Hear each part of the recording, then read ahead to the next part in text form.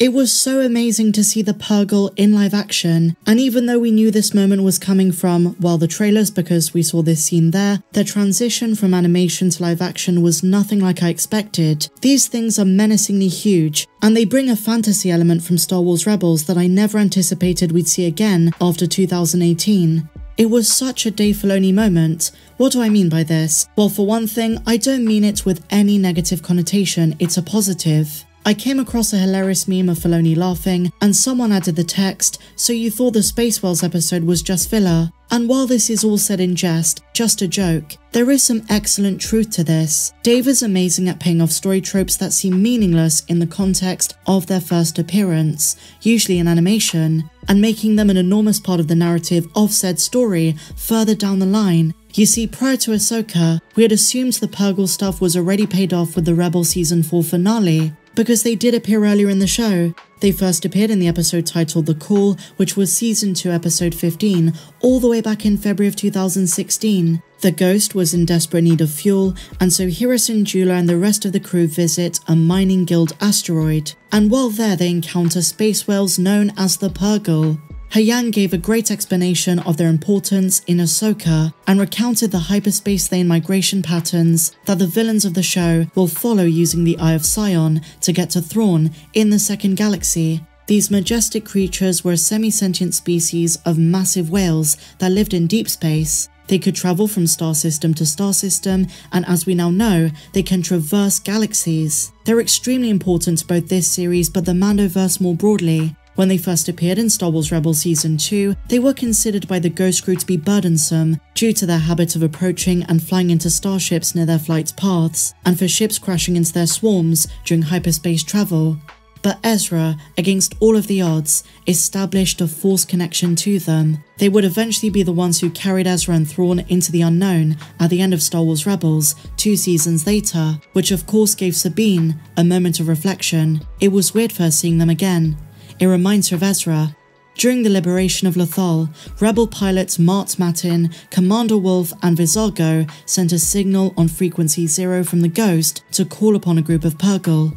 We had no idea just how much Dave Filoni had planned for these amazing creatures. I never would have expected them in live action, but the same can be said for most of Star Wars Rebels. For so many until relatively recently it was an obscure animated show. And so when fans found out The Mandalorian was tying into it, and then of course Ahsoka, it set a precedent for the future of Star Wars, that animation and live action could have a huge overlap, in a way we've never seen before. You could say the Clone Wars series did something similar, but that was bridging the gap between episodes 2 and 3, leading up to Revenge of the Sith. With The Mandalorian and its spin-offs, what we like to call the Mandoverse, Star Wars Rebels informed a great deal of its future. But something very few fans remember is that they were controversial. There were online discussions about how strange it was that there were whales in space that were not in water, and I remember social media complaints very well. Some said it took them out the story. But now that the significance to finding Ezra has been established, it's great to see so many fans on board. I for one thought the live action translation was some of the best use of CG in recent Disney Star Wars history, and I adore the scale they went for. Huge, fantastical. Ahsoka and Sabine in the chase sequence navigating through them is already a fan favorite moment. It's a Dave Filoni moment. I like a lot of the episodes. I think they all have unique stories, even episodes that I know people on Team Tell Me fans call filler episodes. They'll be surprised how important those episodes are later, I'll say that.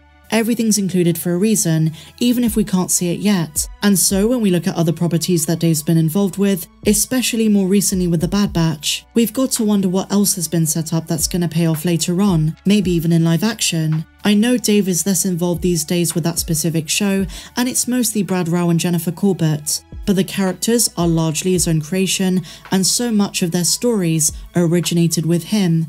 One specific thing I have in mind, and I've said this before, is Hera and Omega meeting and interacting in The Bad Batch Season 1. While I doubt Omega will feature in the Ahsoka series, I do believe a reunion in live action is coming in the future, in the same format, maybe in Dave Filoni's film.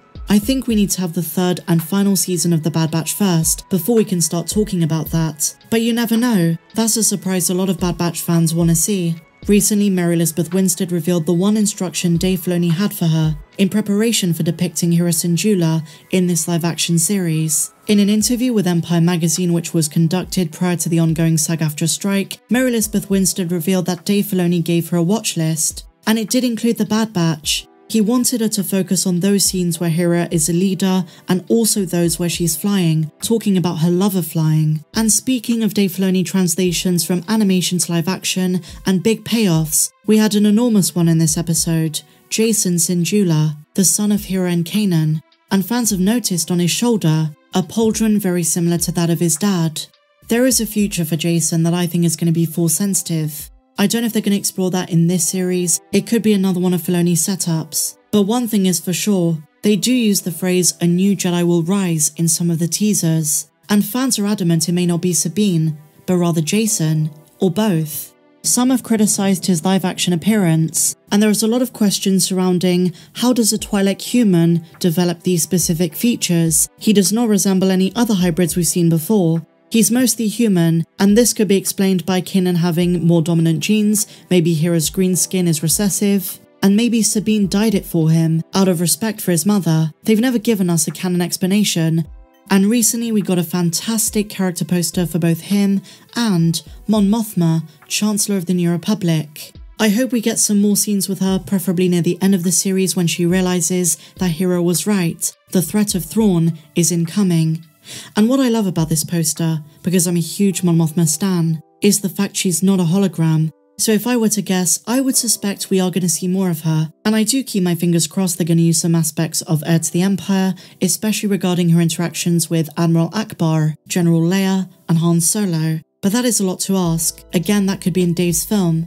But I think the New Republic's been portrayed perfectly, incompetent, and heading downhill. And having a character like Hamato Giono, who I draw a comparison to the Legends character Failure, is perfect to enable this. Someone who's hard-headed, someone who didn't support the Rebel Alliance, and doesn't really have a stake in the New Republic succeeding, but rather selfish reasons. As frustrating as this is, it's necessary at this time. I can't wait for episode 4, and tomorrow, my dear friends, look out for my preview. We have a lot of things to break down, some news, some rumours, it's going to be a lot of fun, and then, on Tuesday, the episode drops, and you can expect my full breakdown and review. That episode is by Peter Ramsey. I'm sure it's going to be awesome. If you enjoyed this video, my dear friends, please be sure to give me a big fat thumbs up, subscribe if you're new, share your thoughts down below, and as always, if you want more videos that you can't find here on YouTube while also getting access to our Discord server, then click the link down below. That will take you over to my Patreon page. But until the next one, my dear Mandalorians, may the Force be with you, always.